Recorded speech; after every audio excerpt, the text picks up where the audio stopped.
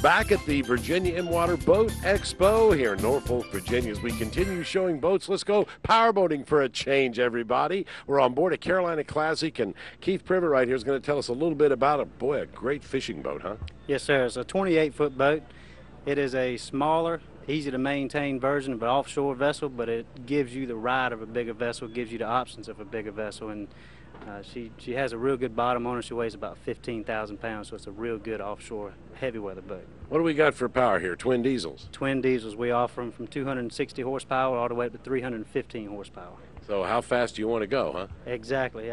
Cruise speed can range anywhere, depending on the engine, anywhere from 27 knots all the way up to about 31 knots. What kind of fuel capacity?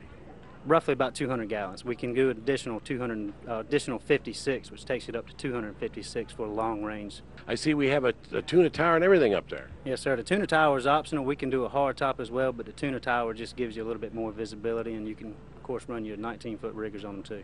Okay, and we've got a little V-berth cabin in there that looks like you have a table if you want to sit down and eat, huh? We do. We have a table up there. We have a V-berth that can sleep 2 to 3 comfortably. We have a refrigerator, a microwave.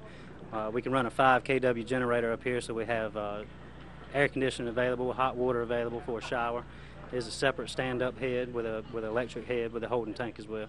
So this is actually a little bit of a liveaboard. Spend the weekend on it, be comfortable. It is. It's a weekend. It's an offshore vessel that you can take out overnight if need be, or if you're just cruising on the weekends, you can stay at the dock and be comfortable. What can I pick one of these up for, roughly?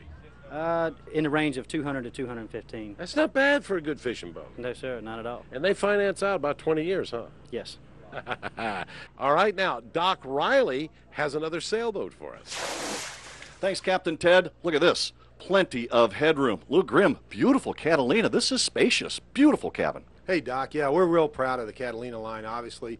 Frank Butler's been building these boats for 36 years. He's been very sensitive. Jerry Douglas, his head designer, they get a lot of feedback from customers. They're very open.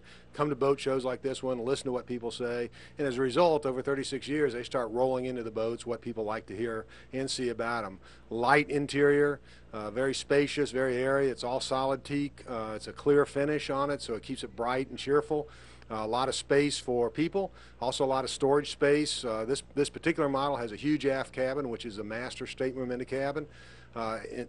Specific access to the head, as well as everything you want above board. You know, the navigation system on this boat, something to be proud of, and very, very well done as well.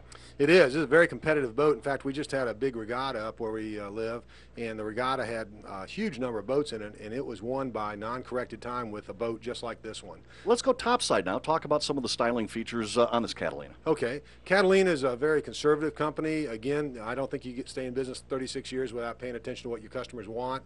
One of the nice things about Catalinas is they hold their value a long time. You can put a 20-year-old Catalina out 100 yards from shore along with one that's fairly new. You have a hard time telling them apart.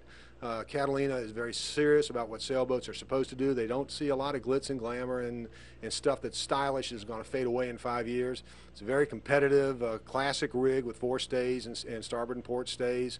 All the boats now have the option of having roller furling mains on them.